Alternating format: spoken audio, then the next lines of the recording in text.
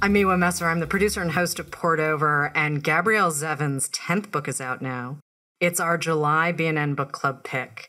And you guys, this book is amazing. And honestly, even if you're not a gamer, I do not want you to fear this book. This is a great story. It's a love story. It's a love triangle. It's all sorts of good stuff.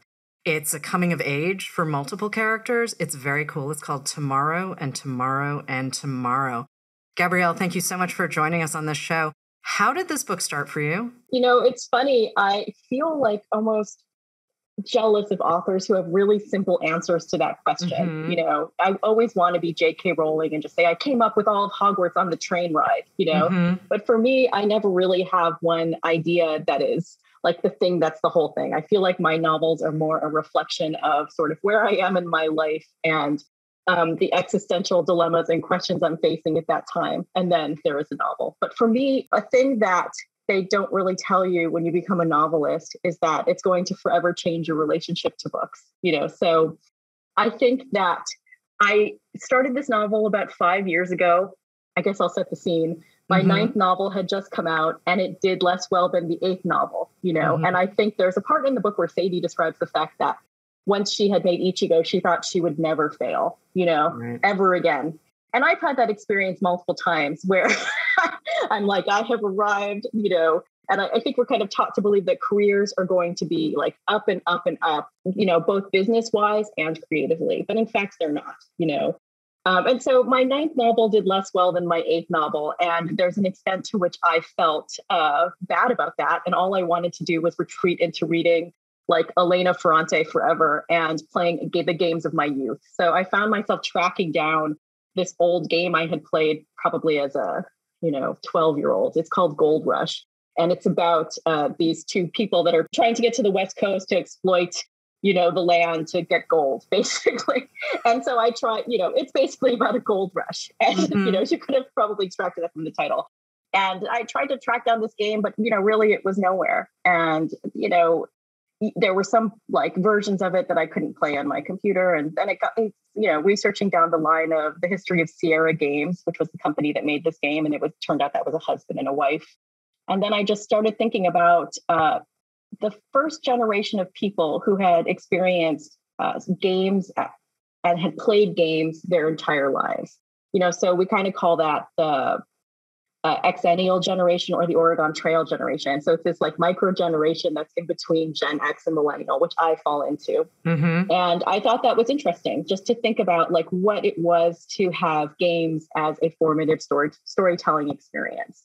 And that kind of like led me down the path of thinking, I think I would love to write the story of these two artists, a Künstlerroman. Those have always been kind of my favorite sorts of novels, actually. That was about these two artists and their coming of age that mirrored the coming of age of an industry as well. So that's kind of where the idea came from. Okay, so we have three main characters. We have Sadie Green, and we have Sam Mazer, and then we have Marx Watanabe. And they become unfair games. But you have Sadie and Sam meet in possibly the ultimate meet cute moment. And I say that as someone who's seen a lot of movies where people meet cute. So let's talk about how Sadie and Sam meet, and then we'll bring Marx into the picture. But these three are everything to Tomorrow and Tomorrow and Tomorrow. It's funny. I wanted to come up with a place for two characters to meet that didn't necessarily share class or background, and I think a great equalizer is a hospital, know. And so these two characters, Sam is there because he has a devastating injury, which I won't really describe how he got. And Sadie is there because her sister has cancer. And so the strange, like, just great unifying place of the hospital for all of us, it's an equalizer across money, people will get sick, bodies will fail. So the first place they meet is a place where around them, everyone is sick and everyone is dying. So perhaps it makes sense that both of them are so drawn to making video games, and I think it's destiny in a sense, that the thing they go into is, again, this sort of like fighting against mortality while grappling in a very real way with mortality, even at age 12. It's sweet too, because Sadie is really the only person that Sam can open up to. And If it sounds like we're dancing around a lot of stuff in this conversation, we are. If you want the spoilers of this conversation, you're going to have to join us for the B&N Book Club event. And the details for that are on bn.com. But in this conversation, we are staying spoiler-free. So Sam's ailment is going to stay a little mysterious, at least in this conversation. But you do have a moment, and this sort of really establishes who these kids are. Sam is very withdrawn. He's not particularly trusting, except of Sadie. And Sadie, she's made a decision that's walking the line between friendship and charity with Sam. They have this sort of very complicated relationship from start, but they clearly really do adore each other. They do. And I think, if Sadie has a flaw, and I don't think this is completely a flaw, I think it's that she really craves approval, and she really craves achievement. And if anything, this is perhaps her dominant character trait. And it's, I think, reflected in, her betrayal of Sam early in the story. And I think she never really loses that. And I'm not angry at her for having it in a way, because, she is a person who, like myself, is really driven and doesn't want things that are easy. Sometimes that means sacrificing a friendship or relationship. And I don't think that makes her a terrible person. It just means there are some things she wants more. And maybe that kind of gets into where, the idea of women and, this cliched idea that women can have it all. I get the sentiment of it. However, I think life is basically choices, and sometimes you choose certain things, which means you don't have other things. But also, if Sadie were a guy, we would be having a very different conversation, wouldn't we? Yes, we would completely be having a different conversation. And it's funny, I think anyone that struggles to understand Sadie's motivations possibly doesn't know what it is to be an incredibly ambitious woman. And I think from my point of view, when I think about her, there are things that she craves that, Sam and Mark's even do not crave, this kind of like outward approval, that are also things that I myself crave, and she needs them more. And the word I guess I'm looking for is validate. She needs to be validated creatively as an individual and as a person. And so again, even that kind of like first error she makes with Sam, goes back to this need for validation, to be better than the sister, to be, pay attention to me a little bit.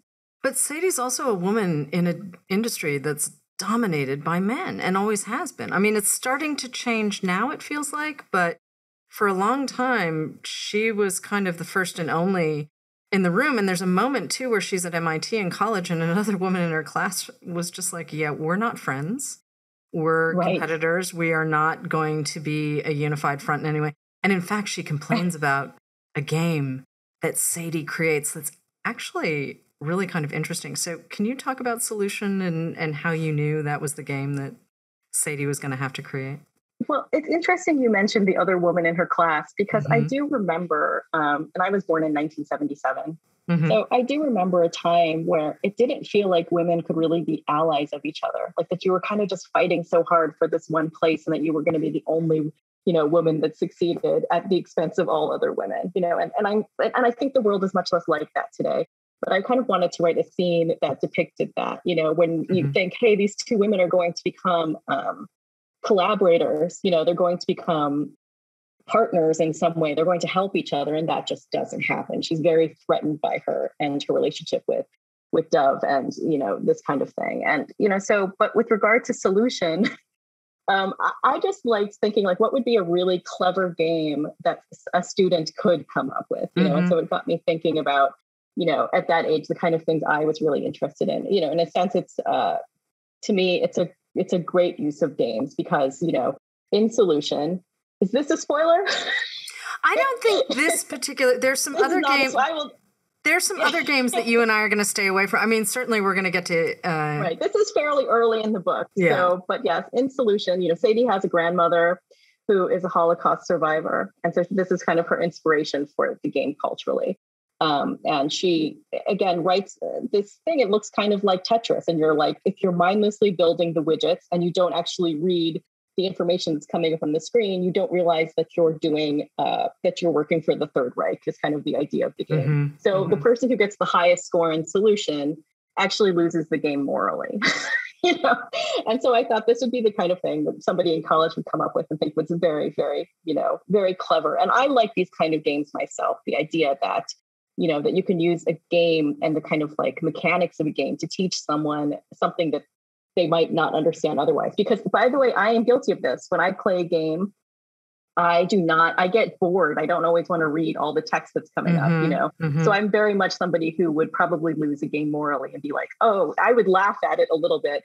But Sadie's classmate does not laugh at it, does not find it funny, finds it offensive. She's also Jewish and finds the thing very, very offensive, I think it's interesting, though, because part of what it sets up, too, is the idea that Sadie doesn't really want to create games just as everyone else knows them. She's not actually interested in creating the next big thing, Miss Pac-Man, Donkey Kong, whatever. I'm just using her points of reference here. But she really wants to be able to tell a story. And you've written for film, you've written novels for adults and for the YA market. And then you've also here now written games because you had to create the games that are in this book. So it all comes back to story. But who showed up first in Tomorrow and Tomorrow and Tomorrow? Was it a character or was it an idea for one of the games that really spurred everything? The first thing I had was pretty much the first scene of the novel. And it was, this guy in a train station. And I could see, and I could imagine this train station in the 90s, and just that he was around there just like, and disliking everyone and was so curmudgeonly. And something about him told me he was like, a math major, and that he was one of those guys who was like 21, but had the air of somebody who was like 45, he had experienced and lived a lot. And so I just had this, I think I had that character first, but I knew that he was in a story about games. And so as people have asked me, but in any case, at that point I have a scene, but I don't have a novel, I have that. And, Sam, I was asked a similar question, which was, who came first, Sam or Sadie? And the fact is, I can't imagine them existing without the other one. It's all a novel of balance in a way. And so from my point of view, Sam had a name slightly before Sadie had a name. So he was slightly born before Sadie, but there is no Sam without Sadie, not at all, And so I just knew that he was trying to avoid a person who ran into him in a train station, that he was just somebody who didn't want to talk to whoever this person was. And then I realized he did. And so anyway, it was a whole process of learning to know this character better. And in fact, I had been reading just before I started The Age of Innocence. And there's a part right at the beginning of The Age of Innocence that talks about, that the whole society had been sort of like hieroglyphic, and that, everything symbolized something else. And I think there's a lot of Sam in that, in his observation that it's lucky that the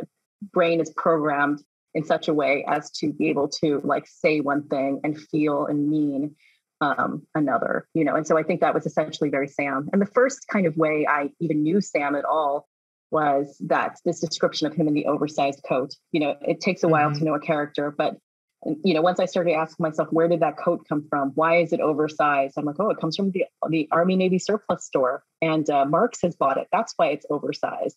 And what does that mean that this, that your roommate has bought you a coat, and why doesn't Sam know it was bought for him? And then once you start, so something as simple as a coat can kind of like, make all of these details, I think, of character and story come together. It's a great opening for the book too. Sam and Sadie come back together. And this is where we meet Marx, who is Sam's roommate at the time. And do you think Sam and Sadie would have been able to create everything that they did without Marx? Because he really, for a young college student, he really does sort of keep them focused and sort of gets them to think in ways that artists don't always necessarily want to think about.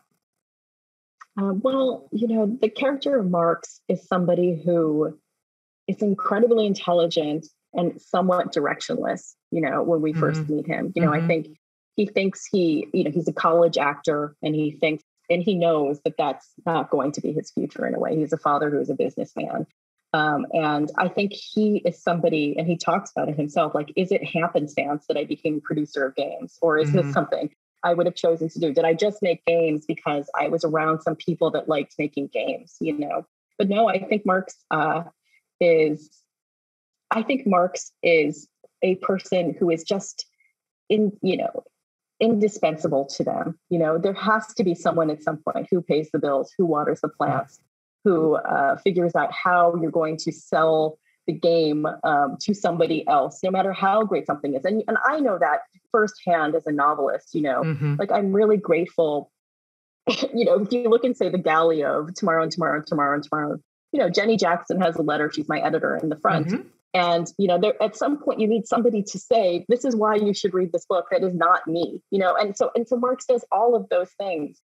I am really grateful as a novelist to not be the person who has to do every single job with regard to how a novel arrives, at a human, and I think, again, since I have been doing it for a while, my first novel was published 17 years ago. The only good thing that happened for that novel was that it was in Barnes & Noble Discover Great New Writers. That was it. There was literally nothing else right that happened for that novel at all. Like, just put it out there.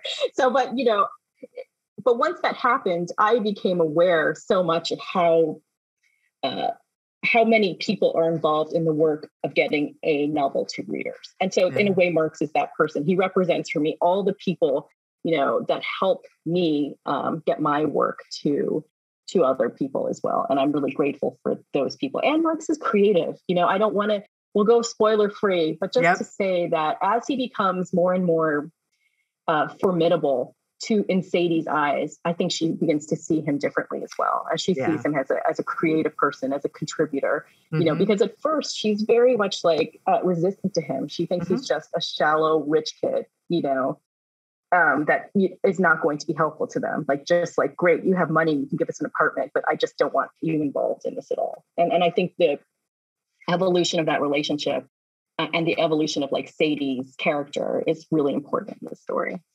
Absolutely. And part of Marx's role in the book too, though, is he introduces Sadie to her ultimate problem solver. She is working on the bones of the game that is really going to make their name. It's Ichigo. And she knows it has to open with a storm, and she hasn't quite figured out how to make this happen. And Marx is in a play, and this is where Shakespeare meets gaming in your book. So can we talk about Marx's little assist? Well, it's funny, like, Sam drags her to, well, doesn't drag her. She's eager to meet him, but they go to see the play that he's in, which is Twelfth Night. But the director who made it had really wanted to make The Tempest. And so she spent all her resources making a storm, which is justifiable because there is also a shipwreck at the beginning of Twelfth Night. And so she's, they're sitting in the audience, and she begins to have ideas about what the beginning of a game could look like. But unfortunately, once you say storm, that means weather, that means elements, that means lighting, that means all of these things that frankly are going to be beyond the ken and resources of the game that Sam said that they could make in a summer, And, so eventually she comes to a place where they come up with so many great ideas for the game, but it just doesn't look like the game she knows she wants it to look like, And, at that point, they realize that they're going to need to get a game engine. Now, for our listeners out there that don't know what a game engine is, it's a set of tools that helps you to build parts of the game. It can do with the lighting, it can do with, kind of character build. It can be all different kinds of tools that sort of help, somebody to make a game without having to build the whole thing whole cloth. And in this case, what they need are sort of like visual tools. And so that's what sort of happens in this story. Unfortunately, the person who controls the game engine has all the power. And the game engine that they get is from Sadie's professor, Dove, who is also her sometime boyfriend. And it really just changes the power dynamic. And I liked the idea of, the engine is kind of like the God machine, and so you can imagine that gives an enormous power to somebody that is not the person who owns the game engine. And it sort of baked this person into Sadie and Sam and Marx's professional life forever. And I love the way you describe it in the book. You call it a physics and graphics and a physics engine, which means you're rendering the story in 3D. It's all of the things that make the story come alive. And it is, it's the narrative thrust of a game. Right. I never thought I would be writing something that, where there would be a lot of like intricate feelings around a game engine. I didn't think but then if you think about something like, say, like Sally Rooney's Normal People, like who would think that you could feel so much passion over whether like they go to that dance together, And so to me, I love the idea that you can build all of this drama around something that seems like I never even knew what that thing was before, you sit down and read this book. And so I liked that. I liked the fact that in a way, it was one of the things that really attracted me to writing about games in the first place, that there were like stories and scenes that I had not seen before that were driven by this kind of like technology that gave me new places I could go in my writing. Sam has a great line where he's talking about sort of the influences that they had. And he's like, well, it's Dickens and it's the Bible and it's Chuck Close, the artist, and it's Philip Glass, the composer. And he's like, it's a lot of different things, but I can see all of it actually after reading your novel. It makes perfect sense that these are all of the elements that you have to pull in because you need the music, you need the movement, the actual physical movement of the characters through the game, all of these things. And, you still need a story. It's no fun to play a game if there's no story and nothing happens. You can't just sit under a tree on your computer for the entire thing. That's no fun. So that brings me to Ichigo, which is the game that Sam and Sadie create sort of together. I mean, he's got the conceptual art happening. She's building the actual thing. And then they have to make a decision about who to publish the game with. And this is where we start to see a little bit of a break because Sadie really wants to stick with the creative purity of it all. And Sam's like, I would like to get paid, please. I would really like to get paid. And I respect that because he doesn't come from the resources that Sadie does. Yeah. And I think, it's a weakness in a novel a bit when it doesn't address money. And I felt like this was so much of a thing between these two characters. Sam is not poor per se, but his grandparents are really working class. They own a pizza parlor in Koreatown, based on a real pizza parlor in Koreatown. And they are working class. He's at Harvard. Everybody, he has a full ride to Harvard, but that doesn't cover expenses or anything like that. He is somebody who has health problems and he needs insurance and he needs just a lot of things to live. Sadie, is upper middle class, or actually she's rich, Sadie is rich. And so she is able to have a lot more freedom in the decisions she can make in their career. And it comes down to that, it comes down to when, one company is offering them creative freedom and, maybe they'll make just as much money in the long run. And that's where Sadie wants to go. She wants creative freedom. But Sam, he has health problems and money problems and doesn't come from rich people and needs to choose for money. And so she makes that decision, for him. And I think in a way, when you have a kind of collaboration like that, there's a frustration because not all of your decisions, some of your decisions start to feel out of your control because there's no way if Sadie's alone, she's choosing that. There's no way that that's the path she takes, even if it's the right path. And I think most of the people in their circle think it's the right path. But they end up building this kind of extraordinary company called Unfair Games, which is a really great name. But we watch this organization grow and change. And we watch Sadie and Sam and Marx in the context of all of this change. I mean, they all have real trajectories in this story. No one is static. In some cases, there's some do-overs. In some cases, you watch them, as some people might say, leading with their chins. Decisions get made that don't always work. But are you sitting down and mapping this out, or are you letting them sort of show you where you need to go in the story? Like, who are you as the creative driving this narrative? It's a combination of both things. I always, when I think about a book, I do think about kind of how the plot's going to move through the whole thing. And I need to come up with an ending. It is rarely this ending. I just need to know that this book could end somewhere, theoretically.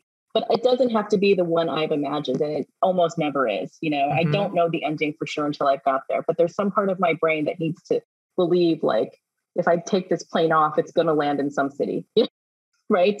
And so that's kind of a thing for me whenever I'm writing. I think as I've gotten more experience as a novelist, I've just felt more willing to let the characters be unruly and out of control, that once I've kind of set them going, I have an idea of things that I want to explore and do, but I like to be surprised, and I feel like the closer they get to being people, and I know they are constructions that I have made. The closer they get to being people, the more I am surprised. I like books to have the messiness of life. And I think there was some part of me that when I started out as a novelist, felt uncomfortable with that. You wanted them to like behave in a more like, easy way for the arc. And so there are multiple times in this book where some element will happen or something will happen, and it won't have been exactly the thing that in my mind was going to happen. Even something like we spoke about earlier, like the thing with the I'm trying not to spoil still, but the thing with Sadie's volunteerism, let's call it, ended up being a surprise to me. I didn't know. I didn't really know that that's what was happening. I knew that there was a betrayal between these two people, but I didn't know exactly what it was. I thought maybe it was just, I think in my original conception, it might have been something like, as they get older and approach high school, they grow apart for a time and they come together. I didn't realize that there was going to be an actual incident, right?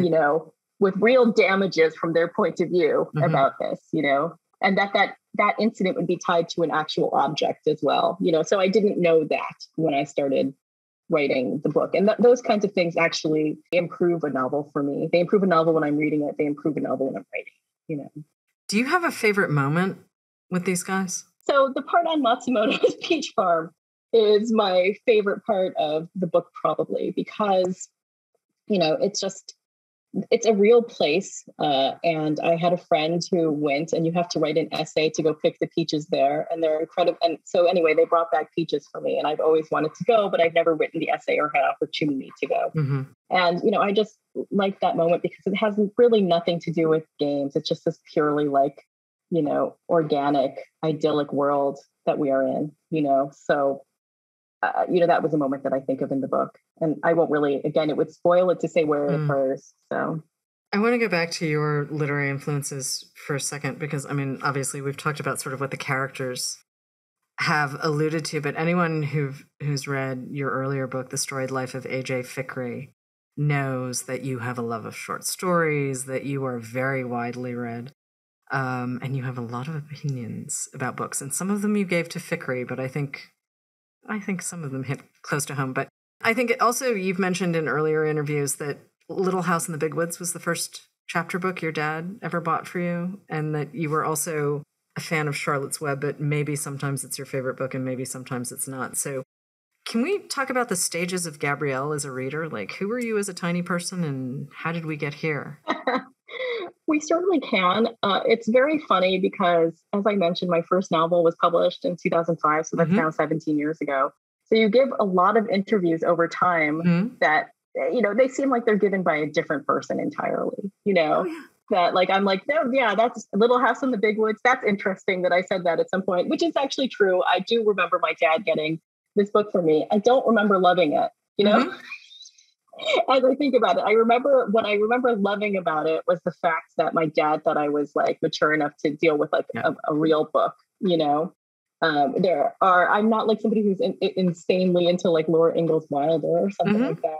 And, when I think about, this particular book, one of the things I will say is that I'm as much Daniel Parrish, who is the novelist character in The Storied Life of A.J. Fikry, as I am A.J. Fikry, in a lot of his opinions. He talks about, and I recently had to go through the book again, so I kind of remember it. He talks about how it's, how it's so easy to write a bestseller when you're 25 and you know nothing, that kind of thing.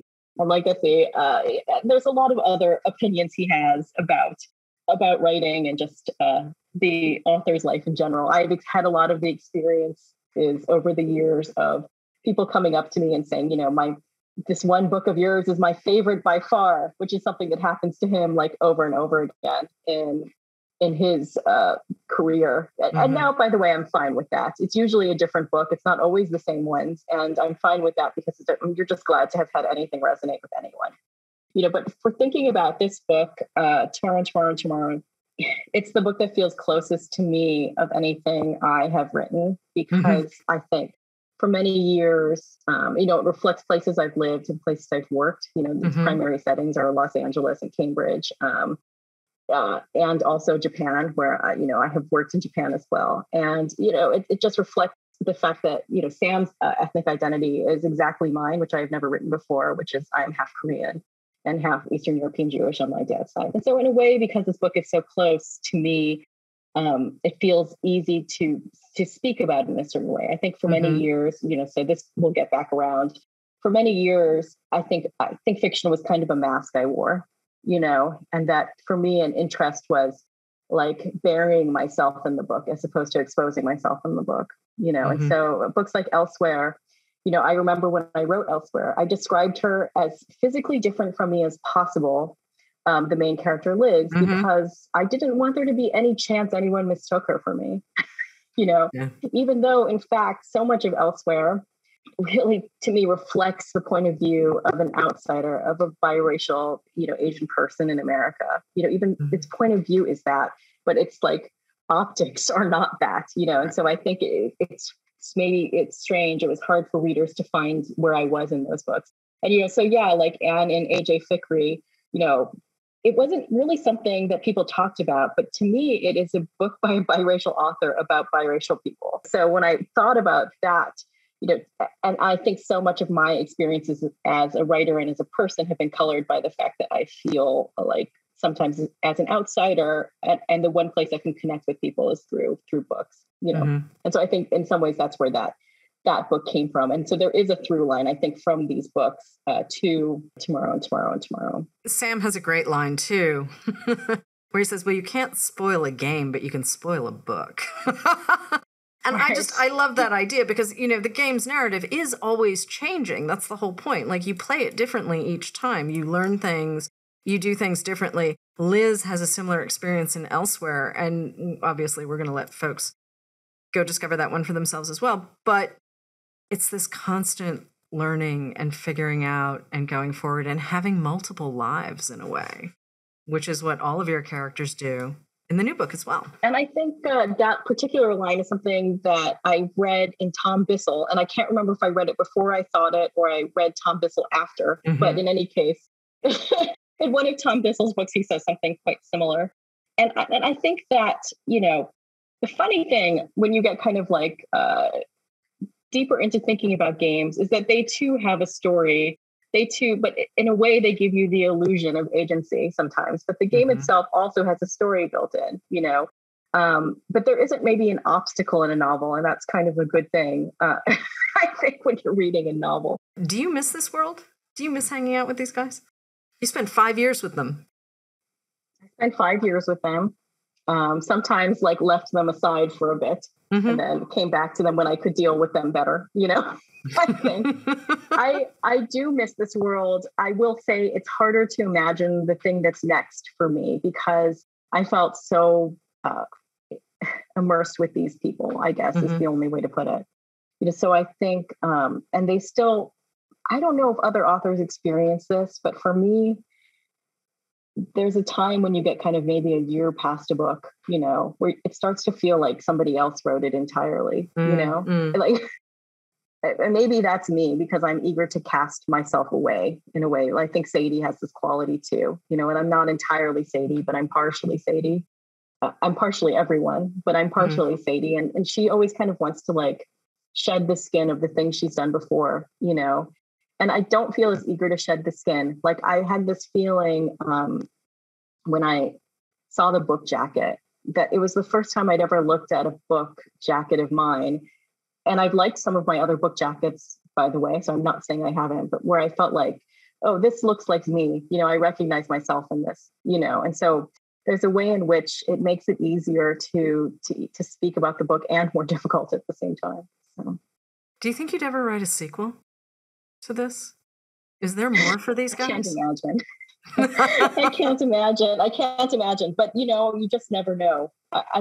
I feel like I've left them where I wanted them to be. And I feel like, again, it's interesting because even reading like, Jonathan Franzen's book last winter and knowing that he is now that we're not at the end of whatever that story is, whatever Crossroads is, we're not at the end of Crossroads yet, and having to kind of factor that. But I feel like when you get to the end of Tomorrow and Tomorrow and Tomorrow, we feel like we're at the end, I think the questions that you're left with are ones that should kind of exist in your mind, that if I fill them in for you, It sort of makes that book less elegant or something, but never say never. Well, I partially asked because you did write a trilogy for the YA set, and you didn't know that was going to be a trilogy when you started, I think, right? Am I remembering that correctly? I did think it was. In fact, okay. Sorry. So a funny story about that is that was a particular thing. I had written a YA novel that I wasn't entirely sure elsewhere was a YA novel. I thought maybe it was a middle grade, but the way I saw it when I wrote it was that it was going to be like a Little Prince, that it was kind of going to be sort of this like, like small fairy tale or fantasy that adults would like as well. So the problem was that the book did really well, which meant people were like, what more do you have in YA for us? So in a sense, writing that series was a solution to a problem, which was that I had not anything more really, about 16-year-olds, and so the reason I wanted to write a series was because I could make that person grow up, so she was like 16 in book 1. And by the end, she's like 24 or something. And then there are a lot of people that can kind of write, many, many books about that particular time of life, but I am not one of them, And in the end, I think, the series didn't do very well. But I don't regret it because I learned so much about writing character from even like living with that character over time, So it was a really expensive, failure for my publisher, but a great learning experience for me, So are you going to keep moving back and forth between books for adults and books for YA? Well, in fact, I have not written a book for young adults for a decade. Okay. So that seems to I would think, pretty much the end of that series was the end of me doing that, and I think, so the last 3 novels I've published have all been for adults. So probably not, unless I had a story that said to me, oh boy, this really wants to be for children, something really special for children, then I would maybe consider doing it. But it's not, it's not a canvas I want to paint on anymore, really, So we're not the only fans, obviously, of Tomorrow and Tomorrow and Tomorrow. T.R.E. Jones is a huge fan. John Green is a huge fan. There's a whole list of folks who love this book the way we do. And we'll put the names of the books that you mentioned as inspiration as well into the show notes, just so folks can take a look at them, because the Knicks, there's some great writing about gaming in the Knicks, but there's also a really great moment where mom is leaving her husband and son. And the way she does it is so elegant and unexpected, and she's just sort of removing one thing at a time until they sort of notice that things are missing, and maybe mom is missing too. But it's a really terrific. And interestingly, that scene is also in A Widow for 1 Year. Yeah, she does a slow motion pack up there, and I know John Irving blurbed the Knicks as well. Yeah. And but I do feel like, again, those scenes are definitely like holding hands with each other, And Tomorrow... Not to take away from the Knicks. Which I love the Knicks and A Widow for 1 Year. Yeah, no, not at all. But Tomorrow and Tomorrow and Tomorrow 2 is in development for film, so we'll see it at some point, yes? Yes, I'm writing the screenplay, which is, at certain points in the process, I would think to myself, why do I want to turn this rather long book into 120 pages? Why exactly do I want to do that? But I think but in fact, it was an interesting process to kind of just, streamline and simplify everything into a screenplay. So I've turned in a draft of that, and, we're negotiating, how to get as much of that book in. I feel like I have producers who are really protective of the book and really want as much of that book in this movie as can be as is possible. And so I think that when I look at movies, I don't see a lot of movies that are like Tomorrow and Tomorrow and Tomorrow, these kind of like sweeping movies that are like, 2.5 hours and you feel like wrung out when it's done. I feel like that's more a movie of a different era, like the 1970s or something. So I'm curious to see, how it works out. I'm not just curious. I mean, I'm an active participant in how this works out. Well, I can't wait to see it, and I can't wait for other folks to read Tomorrow and Tomorrow and Tomorrow. And just a reminder, the book club meetup is, I think, at the end of July this time around. So just check bn.com. The details will be there, and we will be fully going into the spoilers there. But this is airing right as the book is coming out, and this has been one of the best reading experiences I've had in a while. I love these characters. I love what you put him through. Even the one thing that we were talking about before we started taping. Right, which we didn't talk about. No, we'll talk about that at book club. Okay. We'll talk about that at book club. Gabrielle Zevin, thank you so much for joining us on Poured Over. The new book, Tomorrow and Tomorrow and Tomorrow, is out now. Thank you so much.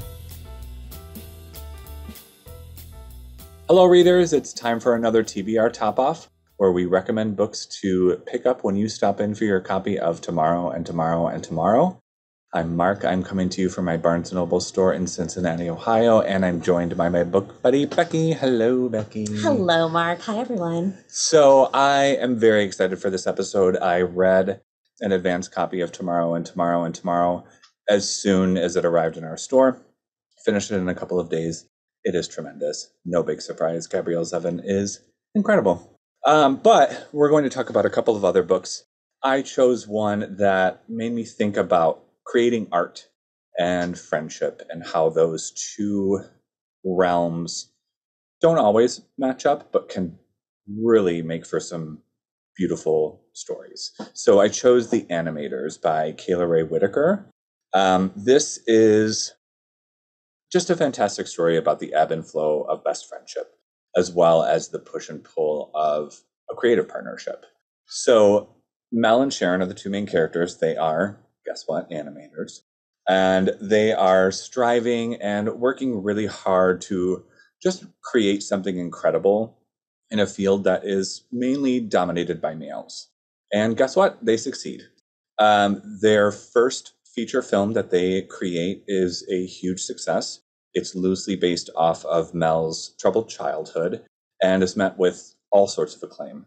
But with that success comes that sort of pull of doubt that really threatens to unravel their partnership and their friendship.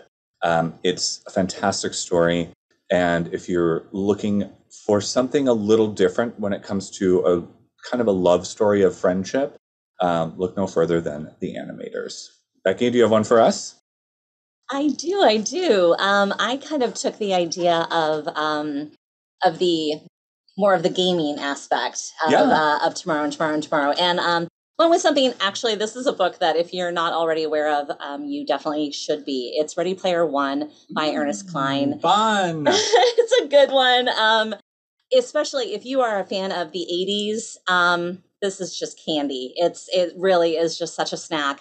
It's a futuristic story, takes place in, I think, the year 2044.